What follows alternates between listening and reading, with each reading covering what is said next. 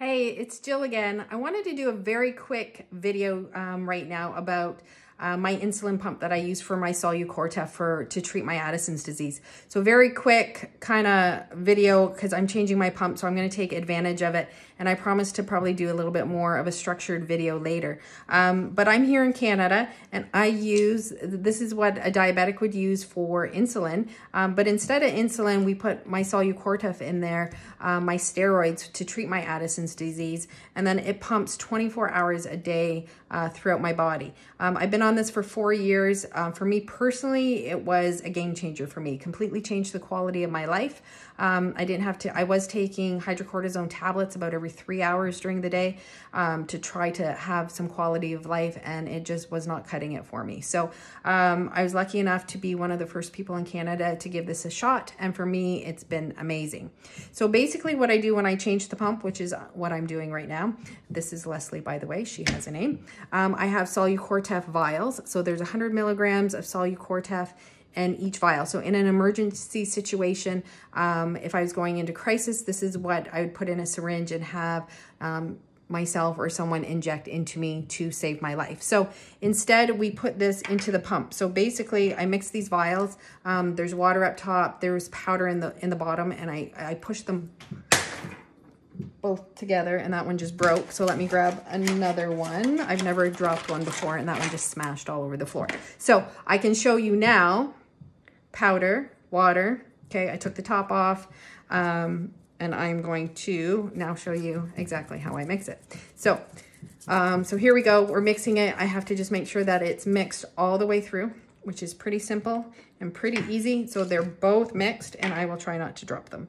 Okay, so I take my syringe, and I am just going to insert it into the vial, turn it upside down. I'm going to draw the hydrocortisone into the vial. So this is something I've been training my kids to do, because in an emergency situation, if I can't do it, I need to rely on them to get this medicine into the syringe and then hopefully into my body. So we're filling it up to the 3 milliliter mark, simply because the reservoir that I'm going to use for the pump holds only 3 milliliters. So once this is mixed, it's only good for about 2 or 3 days anyways, and that's how long I'm going to run the pump for. So here is the little reservoir. I'm just going to put the syringe inside, and if you watch, I'm going to fill it up with as close to 3 mils as I can without doing too much, because if I do too much, the bottom will fall out. Okay, so then I simply unscrew the bottom. This is my tubing for my pump.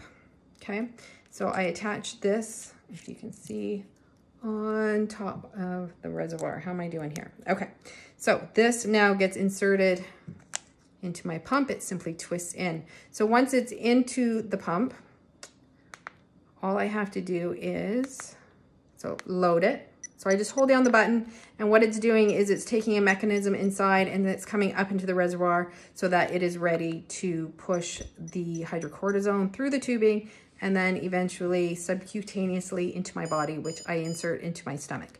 So, and then we hit next. I need to fill it. So now it's just taking the hydrocortisone, pushing the hydrocortisone through the tubing to make sure that I am ready to go. So I just watch for little droplets to come out the bottom.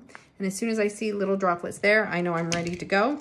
But even if I miss them, it's not the end of the world. So this is a little plunger. So for what I use, it's called a quick set. And this is just a handy dandy little device to insert this into my body. Okay, so I wear this 24 hours a day, 7 days a week. I try to change it as soon as possible, because I have learned if I don't change it right away, it does affect my quality of life. And it's just something I need to do. I need to be on top of as best as I can. So I am getting this all ready. So now it is ready. There's this little teeny tiny needle there. I don't know if you can see it or not, but it is there. How am I doing? There it is. Can you see it? So that's going to be inserted into my stomach. So I will kind of show you. Can you? I'm not too sure how much you can see here. Okay, so here we go.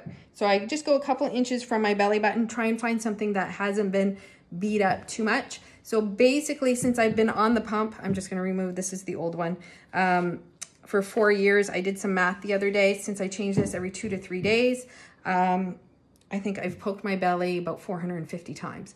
So all I simply do is, it goes in, I remove this. Okay, so I'm all attached, I'm wired in. I tell the pump that I'm all finished, and it goes back to trying to be the best it can be for my adrenal glands. So basically this is trying to mimic my adrenal glands, and we've programmed it throughout the day to give me different amounts of medication. An emergency situation, I can go in here and give myself extra medication. I do prefer extra medication if I'm feeling off and I feel like I need more. I do feel I respond better if I take that extra through hydrocortisone tablets, so I stick to that. But that's pretty much it. But stay tuned for more information about my pump. And if you have any questions about it, please feel free to send me a personal message. I'll be back real soon. Bye for now.